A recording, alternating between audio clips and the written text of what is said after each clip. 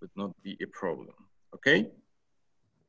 Okay, so I officially welcome all of you here in Lviv, yes, again, in this online meeting, Teaching and Learning Europe. My name is Makarychev. I'm associate professor at Ivan Franko National University of Lviv. We know each other because, yes, at least from emailing list, yes, I have opportunity to see you here online. But again, I hope that we will have more opportunities in the future to meet in person. I would like to just several things to say in advance. Please turn off your microphone to avoid this background noise. Yes, please, one or two person can speak simultaneously. Otherwise, we may have some technical issue. In fact, yesterday I successfully deleted our link email. It successfully recovered later our link for this Zoom conference. So it's already, so in advance, I apologize for any technical inconvenience. This is two-day workshop. We will discuss quite important and largely unknown topics for our regions. In fact, how EU is studied and taught outside of the EU is rather unknown. It's quite neglected topic. That's why quite important that we here together can contribute and provide our perspective by focusing on different institutional, pedagogic, and other aspects that could be relevant to understand how the EU is studied and learn outside of the EU, and compare with best practices, experience, how the EU studied within the European Union. I think this comparative perspective would be quite valuable.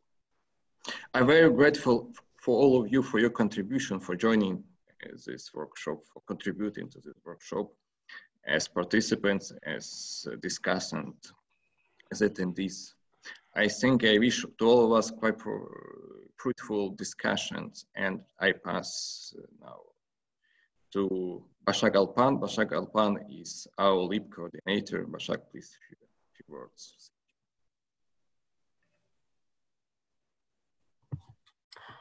Good morning. I welcome you all to our first workshop of the LEAP project, Teaching and Learning Europe. My name is Bashak Alpan, and I'm the coordinator of the LEAP project, LEAP network indeed, from the Middle East Technical University, Ankara, Turkey.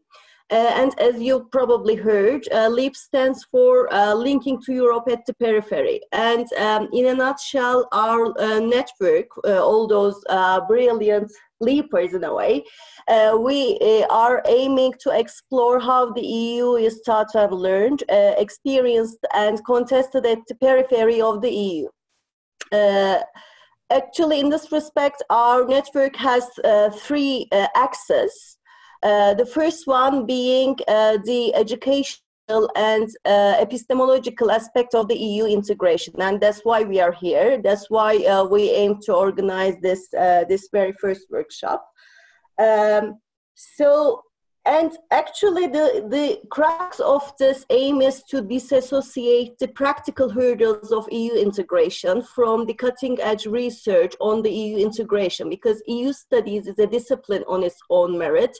So we need to think differently, regardless of where our country or where we stand in terms of the EU integration. So this is kind of the crux of our first axis of our network. Thank you so much for making it to this workshop. It's a bit heartbreaking not to be able to socialize in the coffee breaks in this great room in Lviv or exploring the wonders of Lviv, but I'm sure, I hope, one day we will be able to do that all together.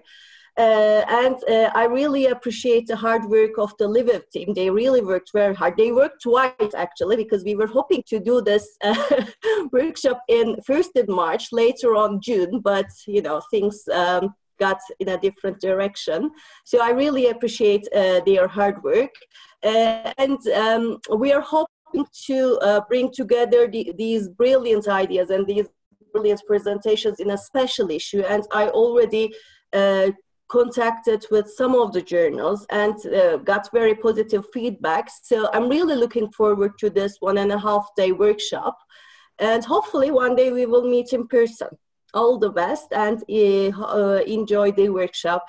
Thank you very much. Thank you, Başak. I would like to mention that we have here with us all 6 partners, all 6 university partners. Our colleagues from Ilya State University from Georgia. We have Boz and David Aprasidze and Georgia Gvalia. We have our colleague from National University of Political Studies, Public Administration from Bucharest, Romania, Miruna Troncotu. Okay, hello Miruna, nice to meet you. We should have, I don't see, Efrim Hoti from University of Pristina, Kosovo. Yes, we have also Aliyu Nur Zulik from Eskişehir University. Yes, nice to see you, Aliyu Nur. I hope the weather is very nice in Turkey. Yes, it's very sunny, nice. You don't see this period of coronavirus. We complain about the sun. You complain about the sun. Okay. Not like Eric. Sorry, Eric, but we complain the sun now. Lucky you. Lucky you. Okay. So we can proceed. I just wanted to tell Ali that we have the Eric season here now. So we have very nice Eric to eat here. Okay. Well, you know what does Eric mean in Turkish, I guess. Yes, I used to work in Turkey, so I know. Eric is actually those who Turkish. Eric means plump, Turkish. So that's why I think he's referring to Eric. Yeah. And I think Afrim is here as well. Yes. Hi, welcome. Yes, good morning, everyone. Welcome, good morning from Pristina. Welcome. Nice to see you. Morning, welcome. Thanks, Professor. Okay. I think we can start our first part, and we have two distinguished guests. I'm particularly privileged to welcome Gabriela Carmen Pascariu, she is university professor from Alexander Ioan Cuza, University of Iași. Quite impressive curriculum, I would say. She is founder, director of Center of European Studies at this university. She is Jean Monnet chair holder, but she published a lot on different aspects of EU studies. But more importantly for our project, she is coordinator of other Jean Monnet network, European Union at its neighborhood network for enhancing EU actorness in the eastern borderlands. This project should have been completed this year, I imagine. I don't know if you ask for extension, no, like everyone else, yes, but this project is quite important because this project involves this part of Europe. It's very important to have this kind of connections and interaction between different Jean Monnet projects. So I'm very grateful for you to join us today. Unfortunately, you were supposed to be here in Lviv as well in March, but again, I thank you for sharing your experience, your thoughts, your ideas about your project. I think it will enrich the content of our project. It will be quite interesting for all our colleagues. The floor is yours. Good morning. Can you hear me? Yes, we can hear you. Okay, thank you. First of all, I would like to thank you for organizing this event and for inviting me to contribute with a short presentation about the network I coordinated in my university, and also to congratulate our colleagues from Middle East Technical University of Turkey for coordination of the Jean Monnet network. I know very well how challenging could be to work with many partners from different countries. I would like to share my presentation if possible. I will try to do it.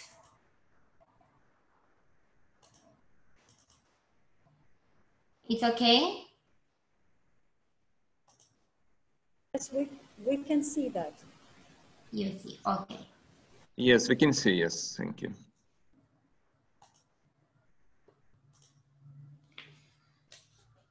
It's the name and the main coordinate of our project. The project is implemented in the Center for European Studies. Our department is an interfaculty department integrated in the Faculty of Law, considering the reglementation in education.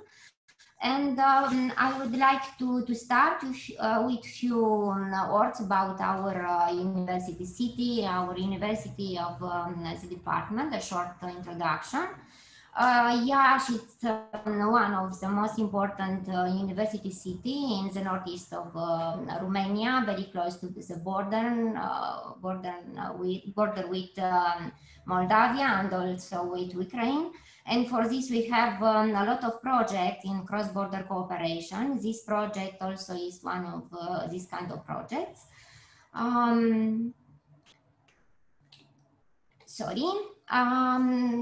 Also, our city is one of the most important economic center of our region, with a lot of international multinational companies.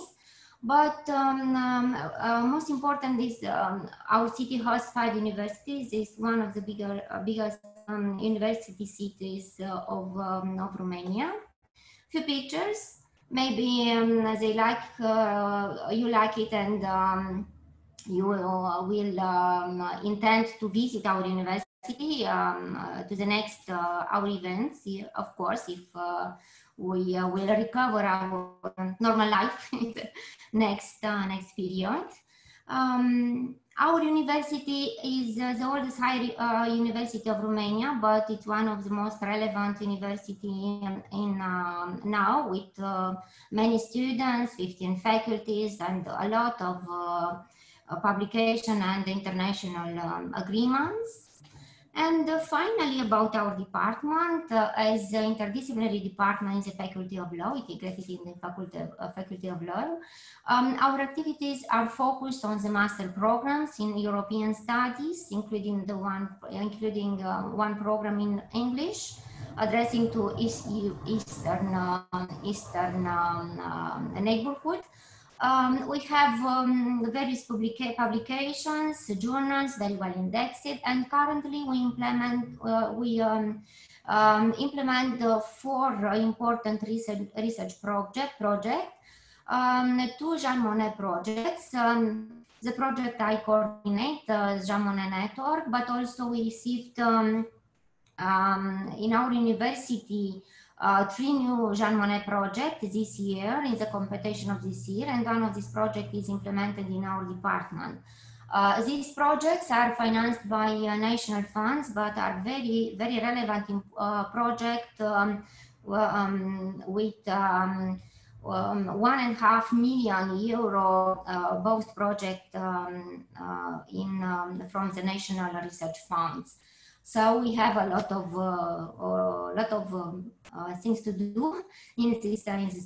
But I think that anyway, the most challenging project is the Jean Monnet Network, because this is the relevance of the Jean Monnet project in our university.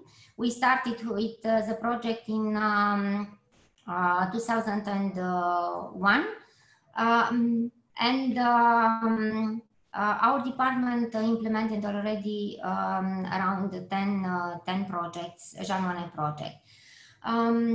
In our project, network project, we have 11 partners from 6 countries, and it's very, very difficult to implement. I will point some aspects about these difficulties. Of course, we have a lot of opportunities to meet colleagues and to cooperate for teaching or activity or research activities. But anyway, it's very difficult to work with 11 partners from various countries with very important differences in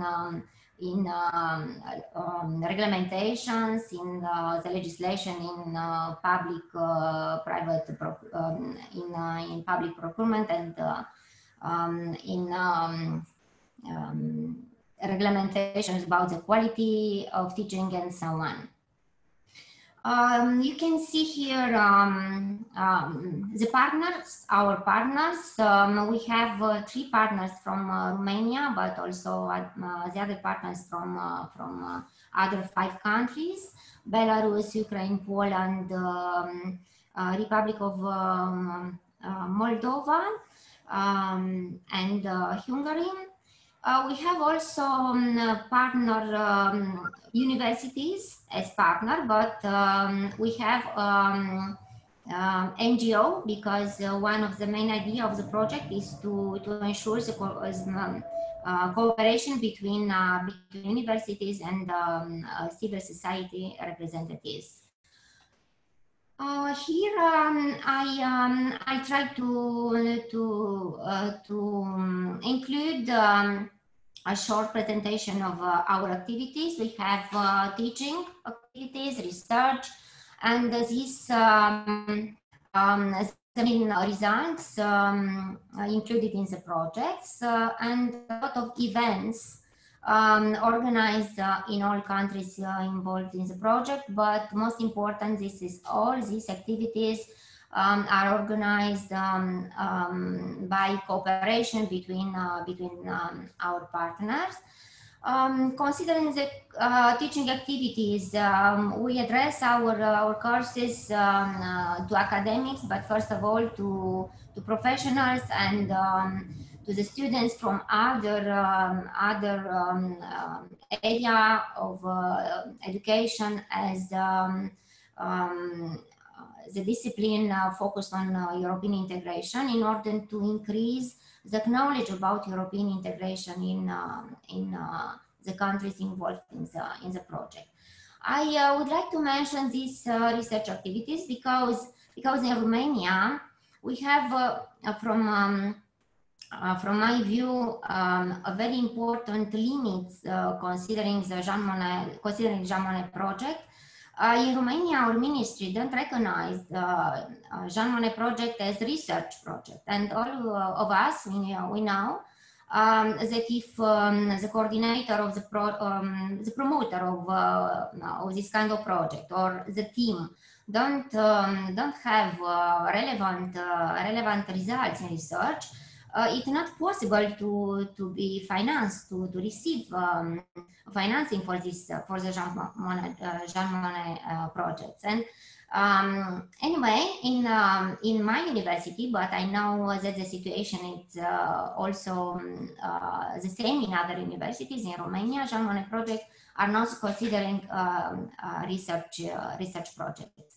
And it's important limit because our evaluation and in our promotion in Romania are mainly dependent about the research activities and our involvement and the coordination of research projects. But anyway, all my colleagues are strongly involved in these researches. Research 1 is already finished, and even if 2020 it was the last year of Jean Monnet project, we received 1 year more to finish our activities, considering the pandemic impact in all Europe, with a lot of limits, especially in the case of cross-border cooperation projects.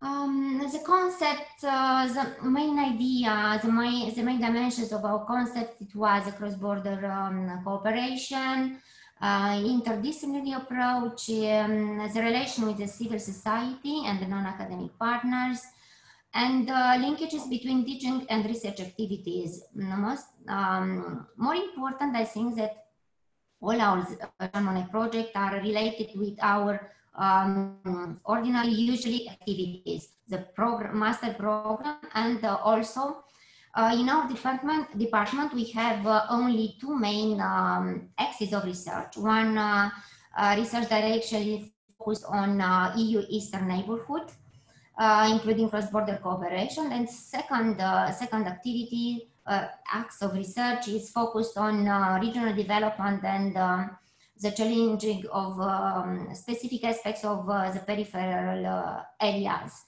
And all our projects, if we talk about the Jean Monnet project or a project financed by international funds or national funds, are related with these two axes of research in our department.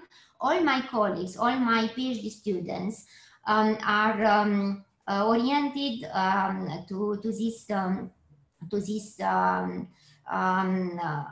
two main axes of research. I think that it's very important because in this way we could generate synergies and complementarities between our all our activities. And one of the many aspects I think that it's important too is that the project is even if we have research activities as fundamental research, teaching activities and the relevance of the research programs are very empirical oriented with relevance for policies. Anyway, we will have as results some policy recommendations. General results included in our project, but we could talk finally about the consolidation of the European dimension as excellence in the academic programs and the network effect. The fact that we have universities from various countries, and this project could be and will be a basis for development of other projects in education cooperation and or research cooperation. Some quantifiable results, some outputs. A lot of events, national and international, with many participants. Summer school forum with civil society, different activities for students and various competitions and scientific publications. Papers in various journals and also new book edited in an international publisher. We have also one of the most important events in our university organized by my department, Eurint conference, unfortunately organized in May usually. Unfortunately, this year the conference was postponed for October and will be organized as webinar, and I kindly invite you to participate. And I hope the next year in May, the closing conference of our project will be organized on site, face to face, and I would like also to invite you to participate. A few pictures and a few information, but I will move on. It's not important to insist now. Our teaching activities are oriented to different target groups. This course, for example, is dedicated to the PhD students and postdoctoral students and young researchers. This course is oriented to general public, and this one is organized having as a target group professionals in cross-border programs. I think the most important aspect is that all our teaching activities are organized online. We anticipated, I think, the necessity to develop in cross-border cooperations these kind of activities, but we have students from all the countries covered by the project, and also all didactic materials, teaching materials are elaborated by joint team, at least two professors, at least two professors, at least from two countries covered by the project.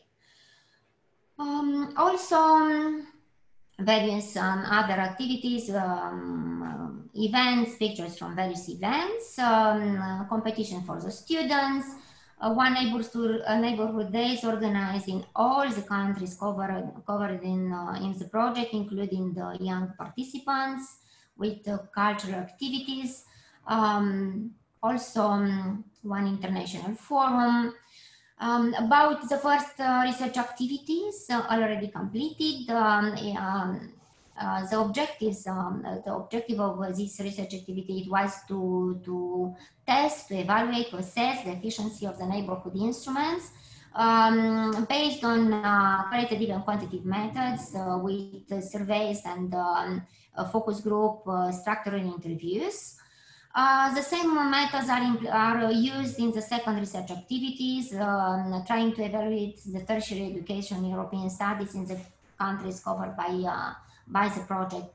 Is a work in progress, and this research activity was the main argument, the main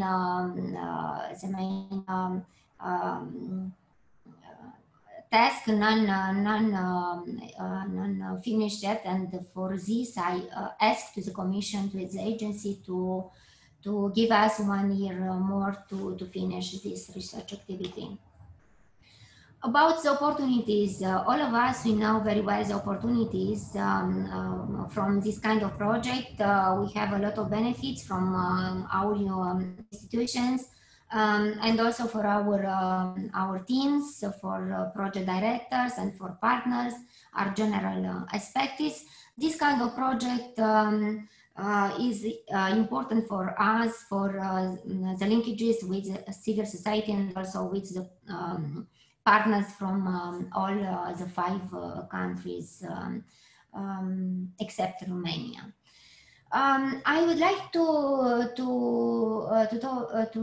tell you something about the risks in the project, because it's very difficult to coordinate a project with very different partners with very different interests and very availability to be involved in all activities, because we have a complexity of activities, teaching, research, events, and so on. It's a project very time consuming, and it's not easy to implement this kind of project, especially considering the relation between the salaries, if we talk about the individual members in the project, and the benefits in terms of visibility and the time allocated to various activities in these projects. We have anyway some attractive aspects, considering the whole program Jean Monnet, because our project very well administrated, with procedure more flexible as the national project, for example. In our country, it's more difficult to implement the project financed by national funds as the Jean Monnet project, because legislation is more flexible. Some important difficulties are related with the co-financing. Not all the time the university is very happy to give to put the part to co-finance this project, and also it's a very strong competition at European level. We know that it's not easy to receive financing for Jean Monnet projects. And finally, I encourage all my colleagues and all our partners to implement this project, because could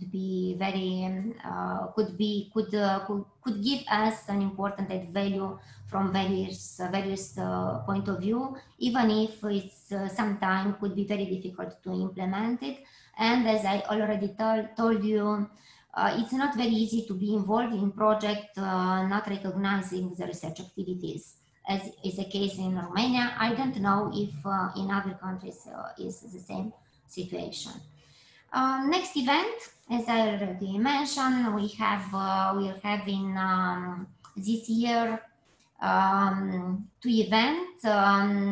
I'm sure that it will not be possible to organize on site, and will be organized as webinar. And we also hope that the next year in May, the closing conference of our project will be organized in Iași, and I kindly invite you to participate. Thank you again for inviting me and to give me the opportunity to present you our project. And if you have questions about our project, if you want to keep the contact with us and to cooperate for future projects, I would like to do it. Thank you. Thank you. Many thanks for sharing so valuable insights about this Jean Monnet network. Dear colleagues, you can raise your hand, ask your question. You can use the chat function for your questions. Maybe if I may, my question is about your partners from Belarus. As my understanding is that Belarus is involved in your project, yes? Yes.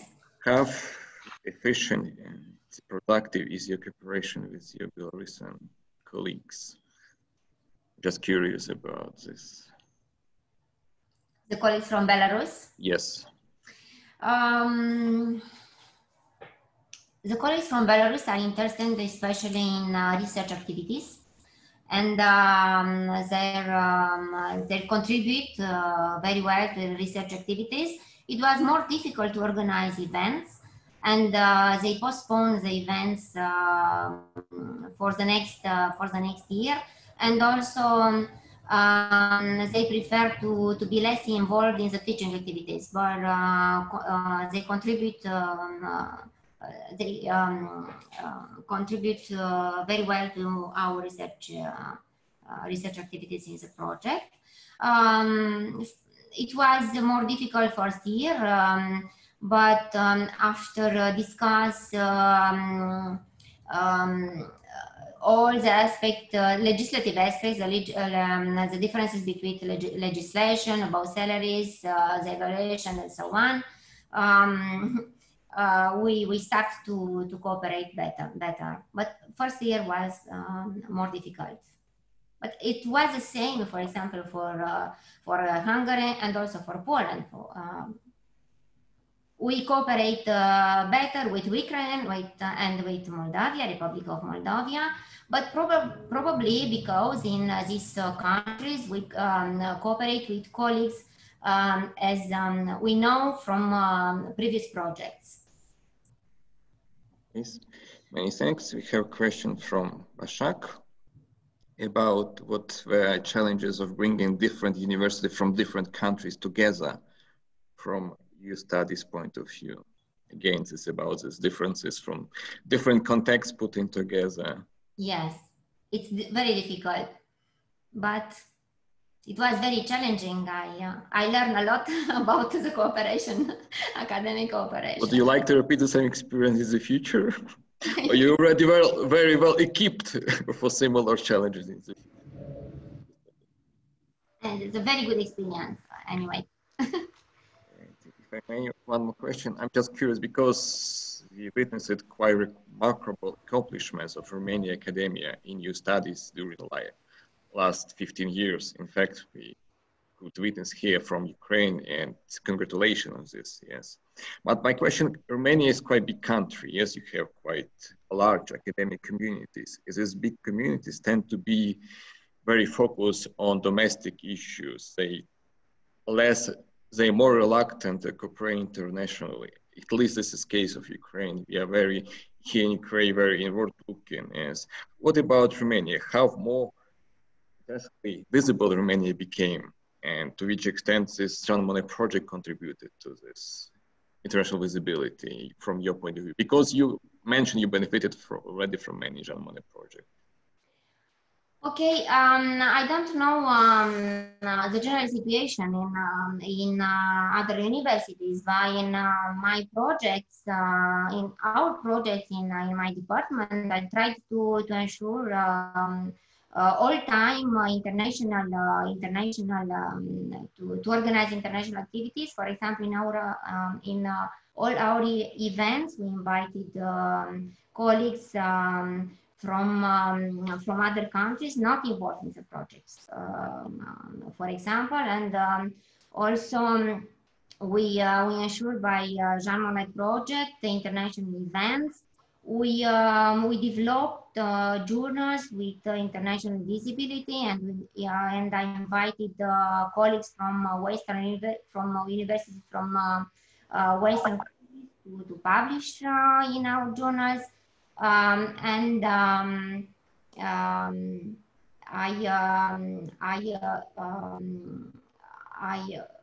insisted to my colleagues to ensure an international dimension to all their activities in Jean Monnet project. This is the case in my department. Okay, thank you. We have one more question from Afrim Hoti from Kosovo, because your university is located closer to Moldavia border, yet to eastern border. But his question is if Romania is still interested to cooperate with Western Balkan countries, especially with countries who share the same border. Sorry? If Romania is still interested to cooperate with Western Balkan countries, to which extent, if your main focus is only on on your eastern border, yes, I mean with Ukraine, Belarus, or Moldova, for obvious reason, or to which extent you are still interested in cooperating with Western Balkans? Oh, why not? We focused our project on Eastern Balkan because we are in the northeast of Romania, but we are interested to cooperate also with Western Balkan countries, university from Western Balkan countries. We have a lot of authors publishing in our journals, for example, from Western Balkan countries, and why not? I would like to do it. Okay, many thanks. We have one more question from Svetlana Batsyukova about the role, you mentioned already about the role of non-governmental organization, to which extent their involvement was quite rewarding experience for you, to which extent they contributed to the success of your project, because I see that you have several NGO from Ukraine, by the way, yes? In our project, the NGO contribute to the research activities with, for example, with the structured interviews, and also they give us the expertise related to the project implementing by other cross-border cooperation programs. For example, the project implemented by the neighborhood instrument. And also they was involved in organizing, in the events organizing, improving, enhancing the relation with the public and private stakeholders. It was the main contribution. It was to ensure the linkages between the university and the society. Various representatives from public institutions, for example, and also our colleagues from NGO were involved in our publication. They contribute effectively to the research activities and publication of various papers. Okay, thank you. Dear colleagues, I encourage you to ask you more questions. You can raise your hand, unmute yourself, ask Gabriela. Do you have any more questions?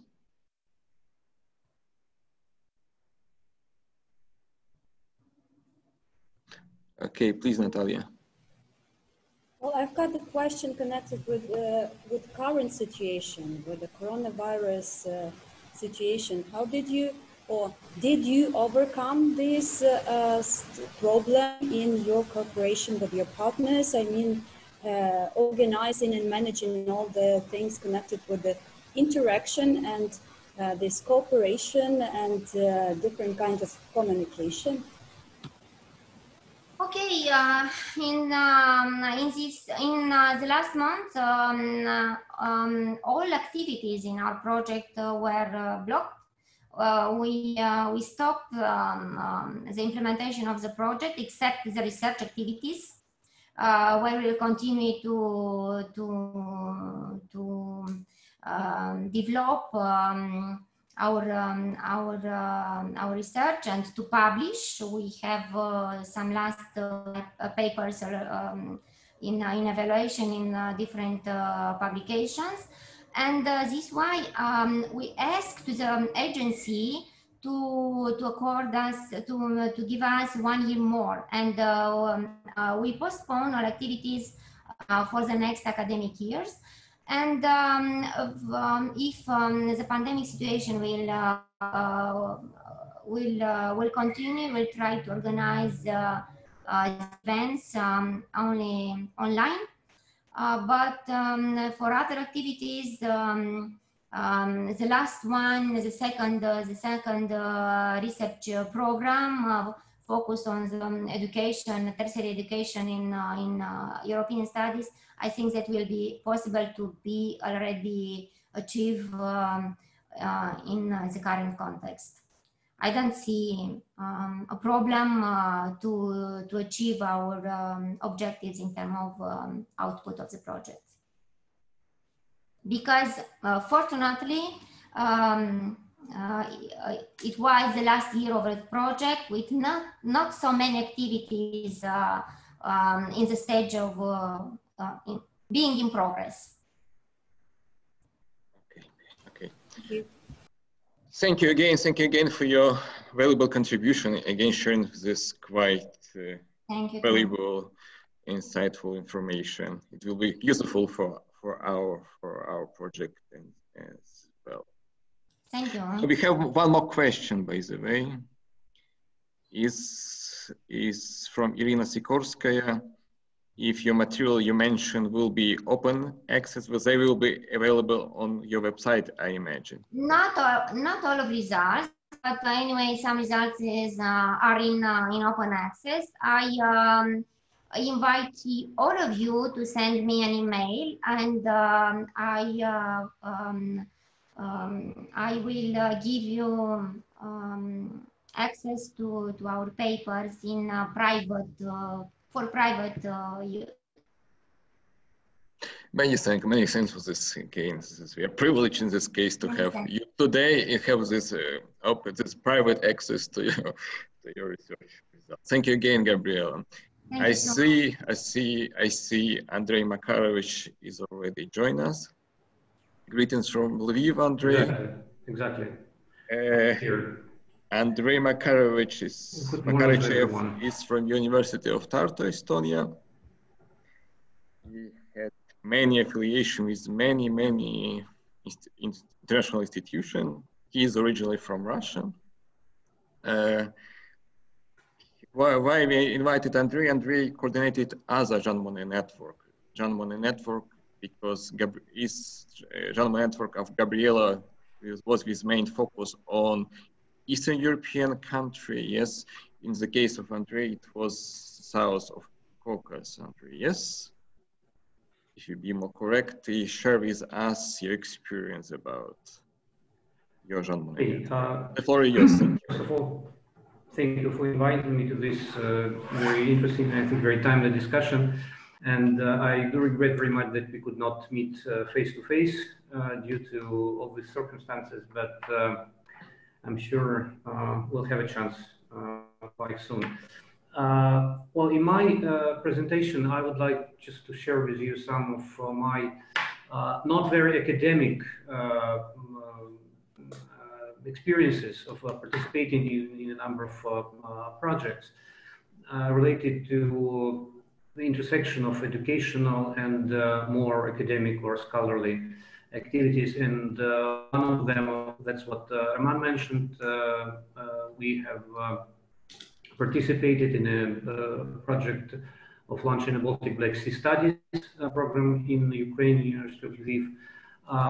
We also participated in a project on developing European studies in Tajikistan. We also had a project on academic responses to hybrid threats, in which it's not JAMA, it's a different funding framework, but it directly relates to Ukraine. And unfortunately, some of the activities have been postponed. But that was about how to include issues related to new security threats into curricula of Ukrainian universities. And the leading partner there is University of Jyväskylä in Finland. And we are also starting a new small project on teaching sensitive issues in classrooms, which I somehow initiated based on my experience of participating in a very internationalized programs across many borders. And again, what I'm going to talk about is partly based on my practitioner perspective as a participant of project-based activities, and in the same time also as a scholar who studies international relations and comparative politics. And you know, what I think is the most intriguing part of this combination is that sometimes we teach subjects in which we ourselves are actors or participants.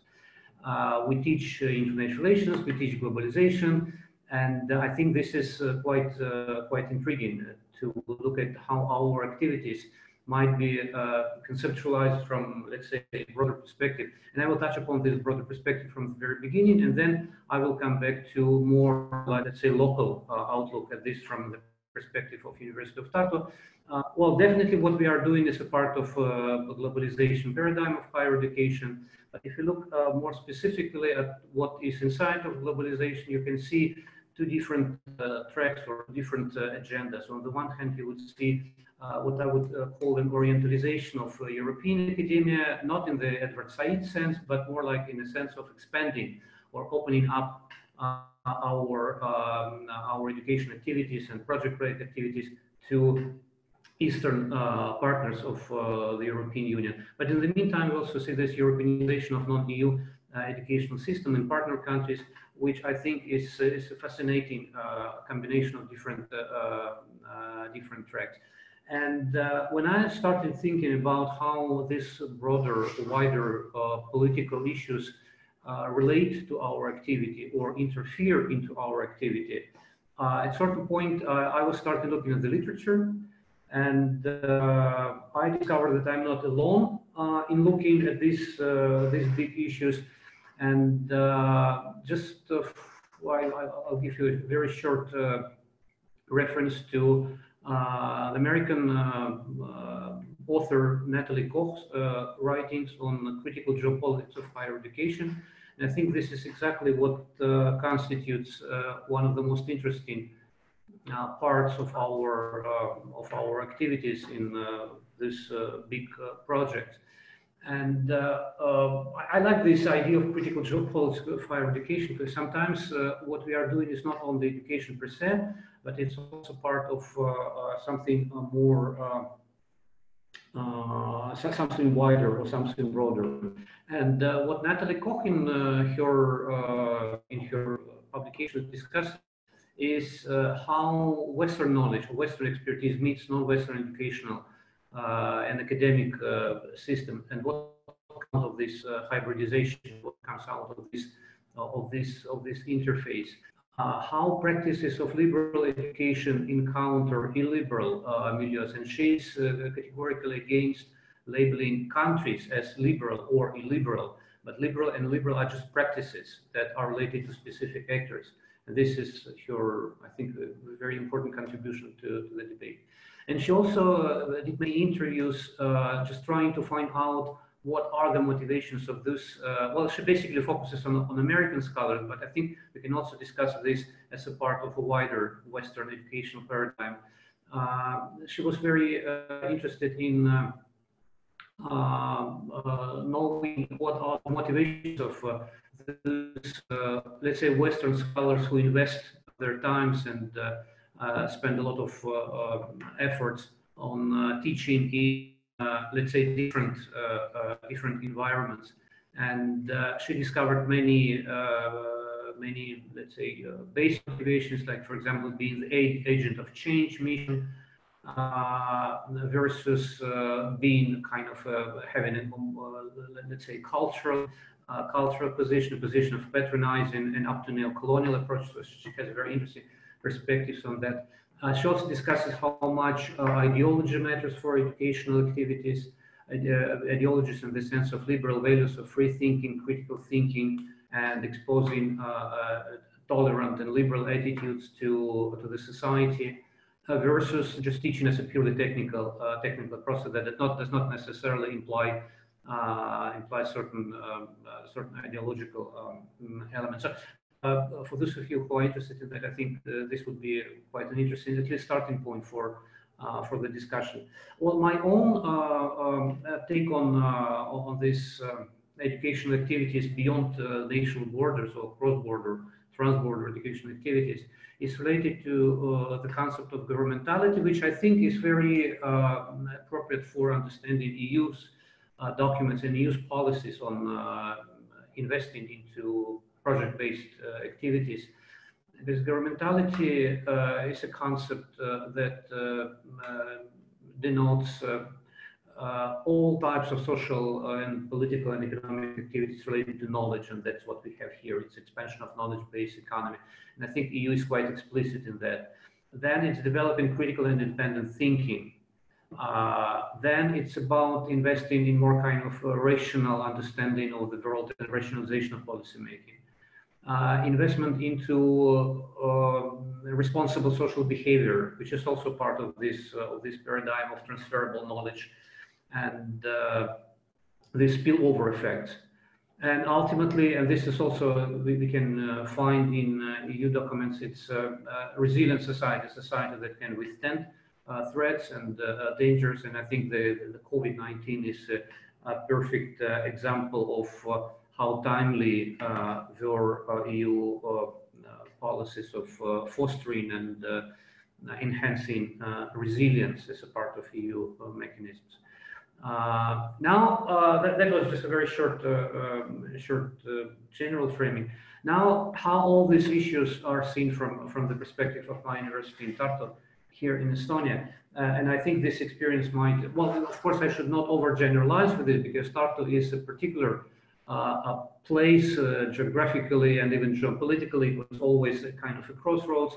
And in political science and international relations, in the last, well, I would say 15 years, 15, even more, 20 years, my colleagues are definitely interested in developing this, let's say, Eastern agenda of connecting our educational resources with Eastern neighbors of the EU. And what we can see quite easily, looking at this 10, 15 years of developing, let's say, non-EU studies, contacts and communication, a clear shift towards East, the global East. There is a concept of global East in academic literature. I think it's quite applicable to what we are doing here. And we started with developing studies in, let's say, Russia studies, and offering European studies programs to Russian partners, of course, including all different possible funding schemes. And at a certain point, I could say that Russia was a priority partner for the university. I mean, for this part of the University of Tartu in our institute. Then it clearly shifted towards Eastern Europe, which includes Ukraine, Moldova, Belarus. Then it shifted towards Caucasus. And then now what I see is much more educational activities with Central Asian partners, and we are just finishing a project in Tajikistan with it. So I think this series of shifts, they can also be discussed as a part of this Natalie Koch's critical geopolitics of higher education, because it's not only about education as such, but it also has some political logic behind that. And that's again what I'm more interested in this topic, is how different political logics including geopolitical, etc., how they interfere, how they frame, how they change our educational priorities, whether they help or whether they more create issues and problems. I think it's both. A clear political dimension was related to the discussion that we've had a couple of, or even more than a couple of years ago, in fact 2014, after the annexation of Crimea and the de facto discontinuation of, let's say, normal, regular EU-Russia set of contacts and connections. And we've had a kind of internal discussion on forms of cooperation with non-democratic countries, having basically in mind Russia, but some of our colleagues also extended it to other countries. And of course, we didn't have any, we didn't reach any consensus on that, but definitely Russia, starting from 2014-15, started losing its key importance for, I mean, for this framework that we have established a decade ago. I mean, looking at Russia and the European Union as a part of one big international paradigm. So since we saw much more gaps and cleavages and conflict between the two, so we definitely had to rework some of our academic and educational activities as well. And ultimately, it led to defocusing on EU-Russia studies. And if you're interested in some details, we had a program on EU-Russia studies that was operational for a decade. Now it lost its academic autonomy and was integrated into a broader study program on international politics, on interrelations and regional studies. So I think it also reflects this general trend of impossibility to talk about EU and Russia as partner or good neighbors. So we need a different paradigm for that. Then on the positive side, this shift towards global orient definitely gave us a new quality of networking. What I noticed as the most beneficial elements of this new quality of networking is that the most active of our partners were two groups. European nationals who are working and teaching beyond the EU. So we have partners, for example, EU nationals who teach in Georgia and who speak Georgian language. I also met in Tajikistan a Polish colleague who is well rooted in the local milieu, and she speaks local language, and she stays there as a professional. So we have a new type of educational actors, individuals who are well embedded into this, let's say, non-EU milieux. That's one group. And another group is non-EU citizens who are working and who live in Europe and who are working in European universities. That's also a very interesting group of let's say, newcomers who contribute a lot to and enrich a lot educational and academic milieu in European universities. We definitely use this shift towards East for developing and enhancing our expertise in the Asian studies in the University of Tartu. And we have an Asian Center, which is a new project based on the consortium of all three Estonian universities. But I think the University of Tartu plays one of the leading roles there. So that's also a kind of an added value to developing European studies in non-European countries. So you can always get some positive feedback, and you can use these networks for developing Asian studies in European universities. But in the meantime, also we have a growing number of issues that we are discussing, and that's also is a part of our opening to the East, the Eastern neighbors. Since from year to year we have much more diverse student audience, we started thinking about whether this diversity, apart from those definitely positive benefits, might also be a kind of an issue that we need to consider. Because, for example, if you have in the audience students from Armenia and Azerbaijan, Russia and Ukraine, I know Abkhazia and Georgia, well, in that case, you might feel that some of the issues might be divisive, and we never before discussed these topics. That also brings us back to, let's say, political component of our educational activity, because the easiest way out of that would be just to skip and try to not to touch those issues that might be divisive, that might be controversial because of ethnic or religious issues, etc., etc. But I don't think that this is an option, and I think we need to discuss much more this, set of sensitive issues and uncomfortable topics, just for the sake of avoiding completely disregarding them, and trying to teach those issues in a way that would not be conducive to splits and gaps and divisions and partitions within, again, increasingly international audience. We faced a number of legal issues related to the way how different groups of students coming from different cultures and different backgrounds understand equal treatment. And we've had some issues related to alleged discrimination. I'm not going to talk about that too much, but again, this is something new that we are dealing with.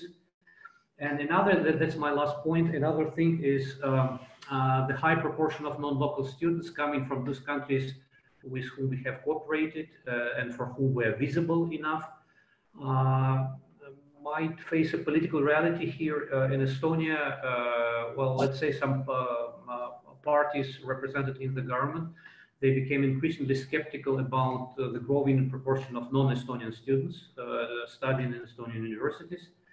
And this is all not only conversations. The government has passed new amendments to the law that complicates life for non-EU nationals living here in terms of their job opportunities, in terms of inability to bring family members with them to Estonia, etc. And the COVID-19 also sharpened this discussion in the Estonian society very much. Because different universities develop different policies towards toward the students and their partner institutions.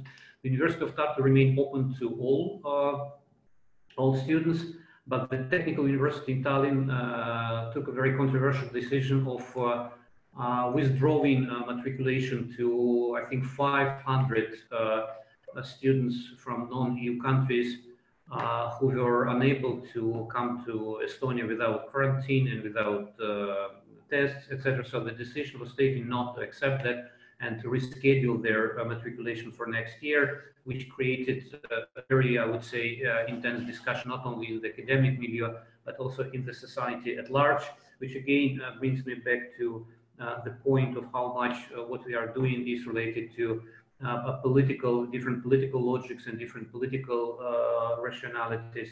So this situation of closed borders also brings the new challenges to us, because we deal with a situation with multiple unknown unknowns, to use this famous reference to one of American policymakers.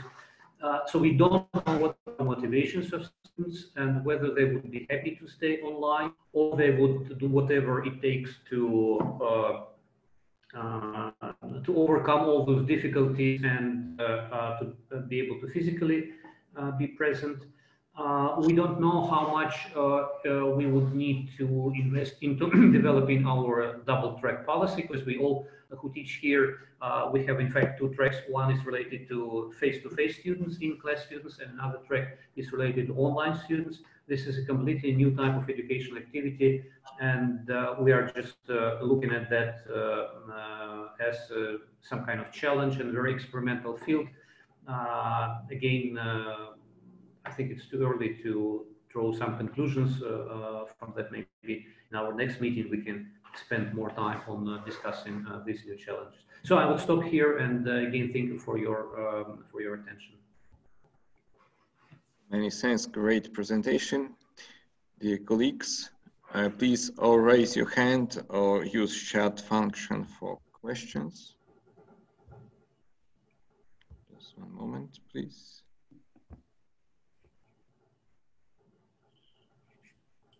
Okay, Başak, please.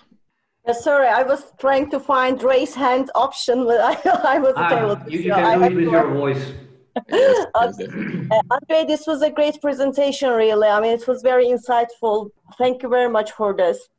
And I really learned a lot, but I was just wondering, I mean, I could see the hurdles of this kind of an endeavor in different parts of the world, basically, in our region. But I was just wondering if you ever, I mean, from your experience, can we talk about any transformatory effect of this kind of a Jean Monnet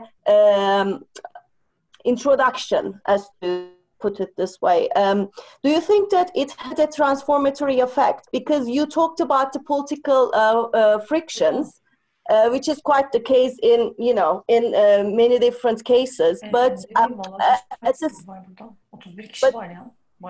the same time, but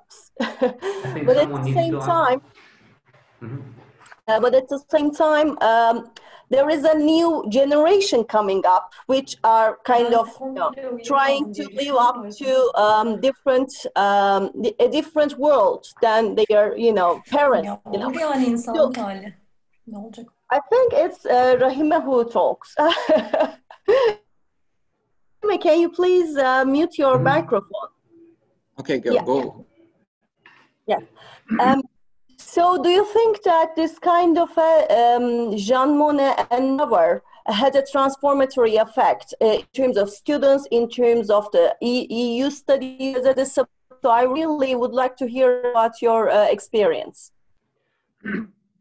Well, my experience is that, yes, definitely there is a transformative effect in, I would say, in most of our educational activities. And this transformative effect might take different forms. Well, for example, when it comes to our project in Tajikistan, on developing European studies in Tajikistan, well, we started from almost, you know, ground zero. And that was a very hard experience for us. In the sense, on the one hand, it was very instructive professionally. But in the meantime, of course, we had to deal with huge differences in bureaucratic cultures, in administrative cultures, in procedures, etc., etc. So I would say that ultimately my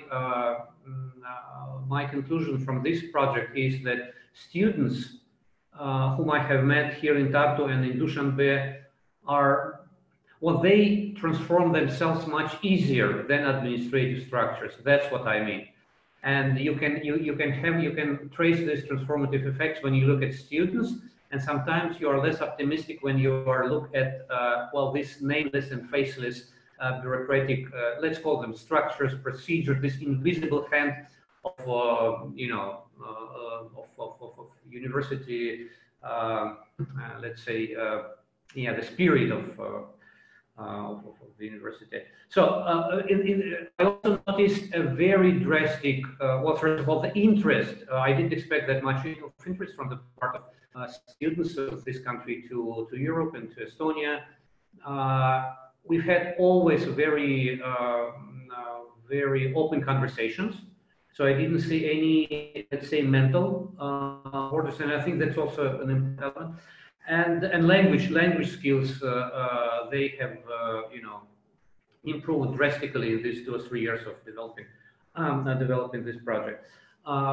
In the meantime, what I also noticed that in most of the countries with which we have cooperated in one project or another, students and junior scholars, doctoral students, they increasingly tend to stay in their countries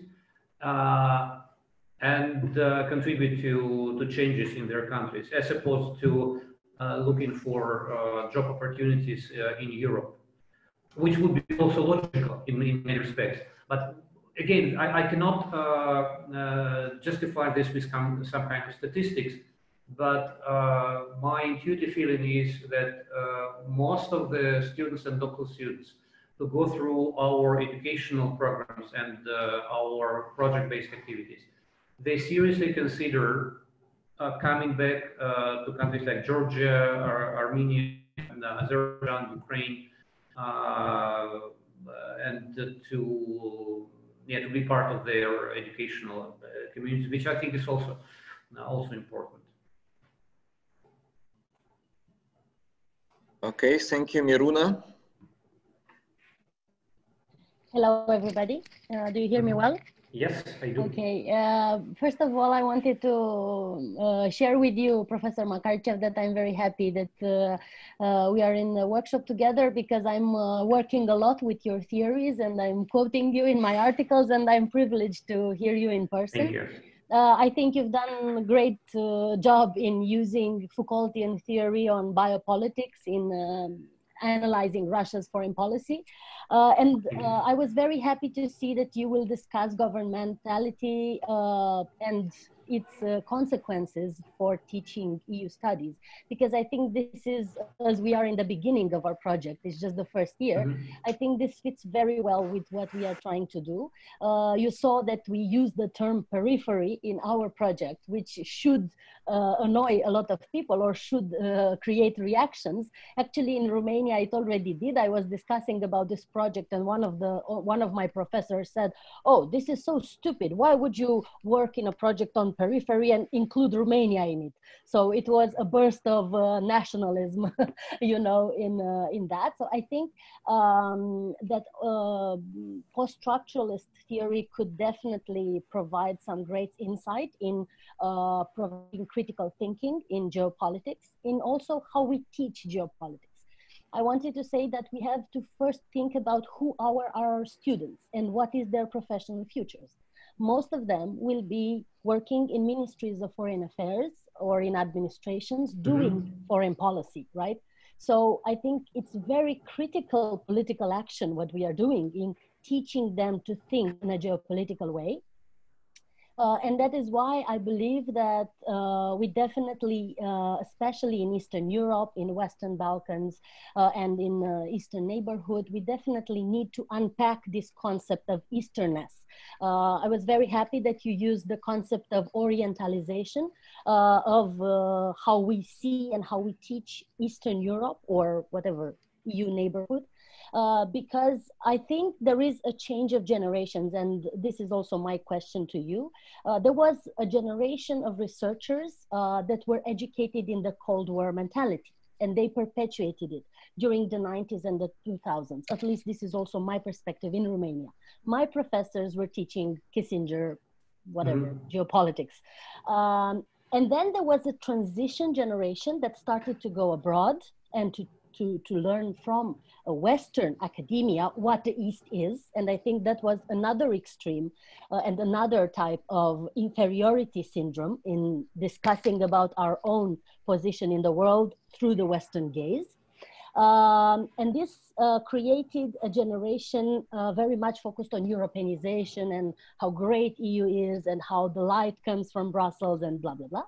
And I think now we are facing, after 2010 particularly, and of course in the case of Ukraine and other countries after 2014 and the Crimea moment, waking up moment, I think we are facing a new generation of scholars that studied in the West, but didn't mimic the Western gaze on ourselves, right?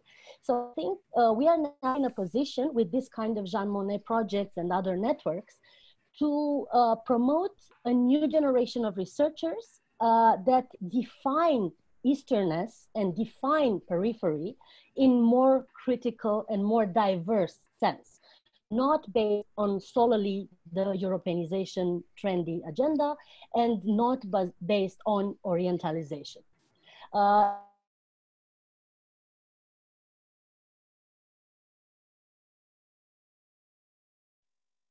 Iruna?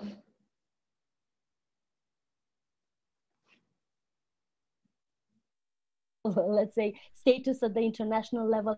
How do you think our project can enhance teaching in a critical way, periphery and Easternness?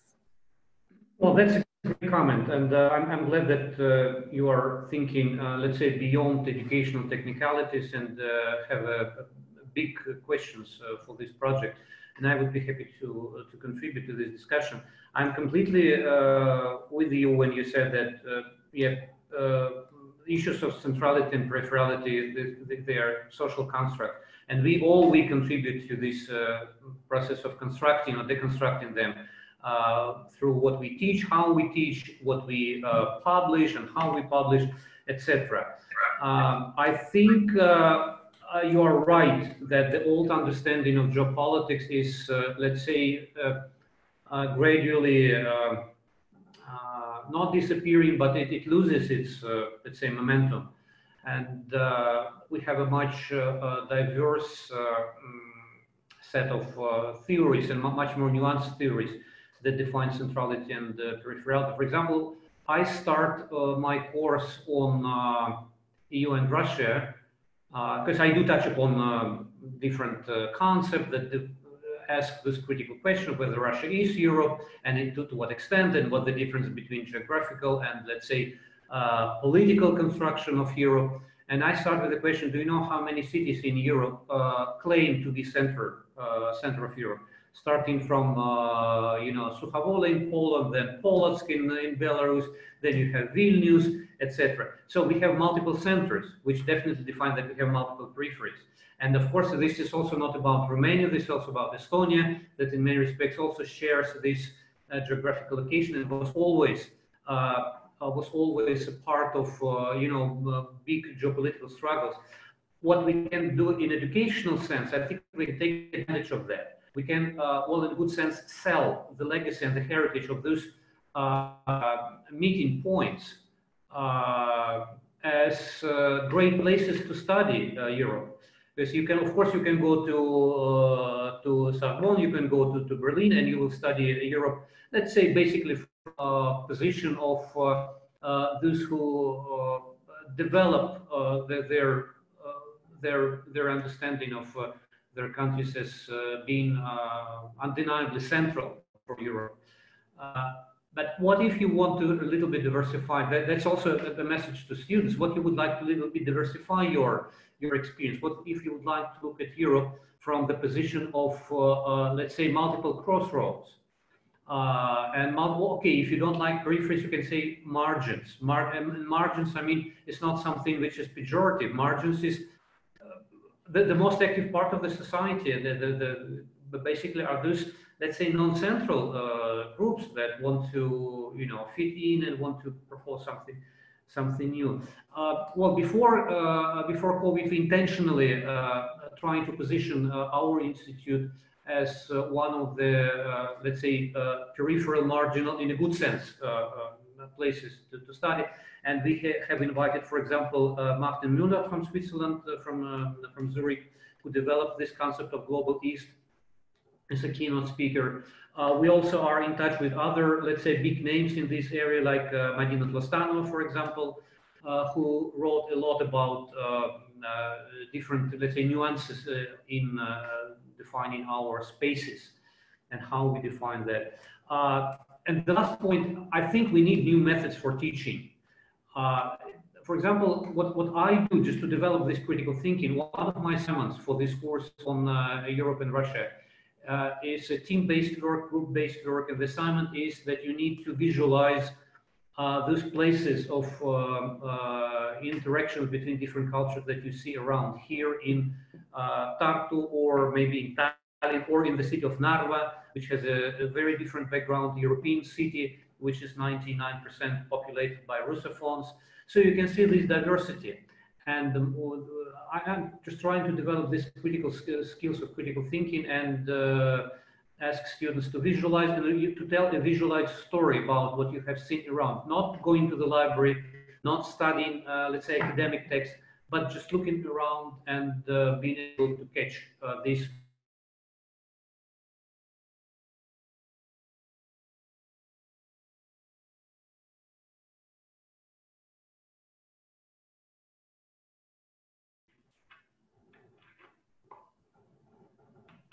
So thank you very much, Professor. And in order to draw a conclusion that could be useful for our project from this, I think one of our objectives should be to redraw a little bit the maps, but of course, in a very critical and constructive way. Absolutely. In order to show students that there are many ways to position themselves and other actors on the map in and that every drawing of a map is very political. This is important, right? And in this sense, what Natalie Koch said, that we should not label countries as liberal, democratic, or illiberal, non-democratic.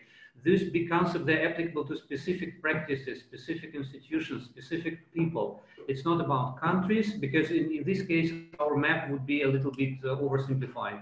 It's within each of the liberal community, you might have illiberal practices, and the other way around.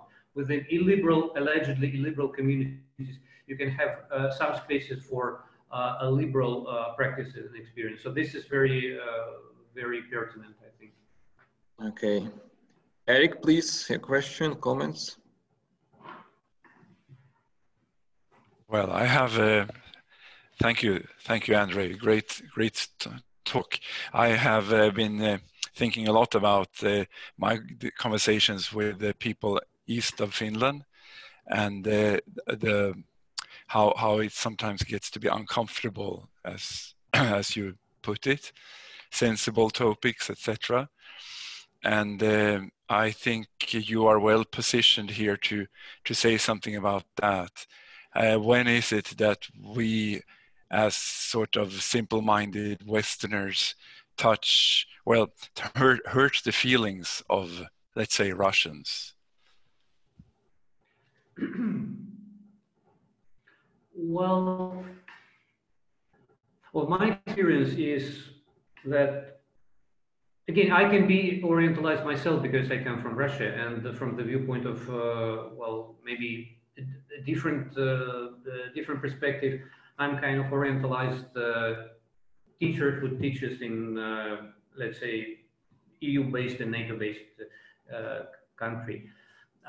So in this sense, I do understand all the sensitivities, and but in the meantime, it's not only about Russia. I mean, I can imagine that teaching American politics today can be as divisive as teaching, I know, Russian politics. So it's kind of universal paradigm. Well, what I learned from my experience of teaching these sensitive issues is that, first of all, you're not supposed to be judgmental, but in the meantime, you also should be able to deliver a strong message. Because I'm completely against this apolitical or depoliticized language in which we would skip naming things as they are. For example, if this is an annexation, this is annexation, and you can do very little with that, even if you would like to respect feelings of someone coming from a country that annexed another territory. I mean, in that case, I don't think that in language, there might be some compromises. And I can defend my position, I mean, academically and professionally. Well, in some other cases, while I would prefer to use more, let's say, more neutral language, it depends. It's very contextual. I don't see one simple solution to that. Okay, and the last question from chat function from Irina Sikorskaya. Why Tajikistan? Why you decided to develop or support the development of EU studies in Tajikistan? Was any particular reason? Well, I think the reason was that starting from, well, let's say a few years ago, we started thinking about developing Asian dimension to our studies, because Asia was missing in our curricula and in our professional maps.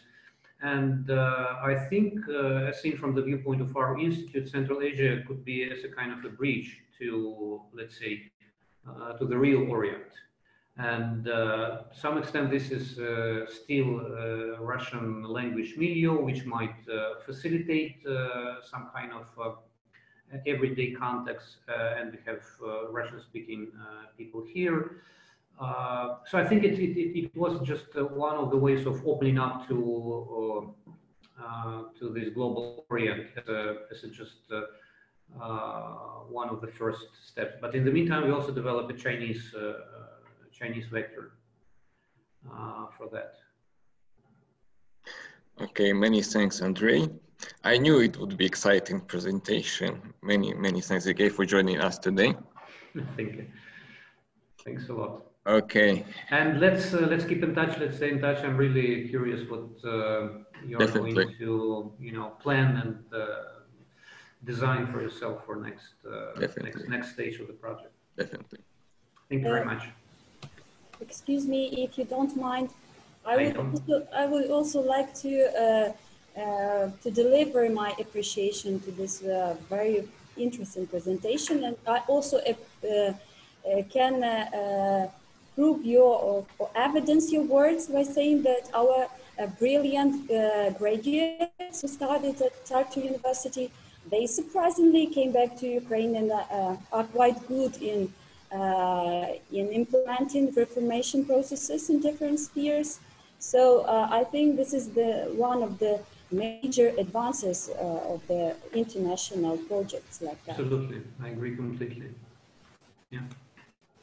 Okay. Thank you.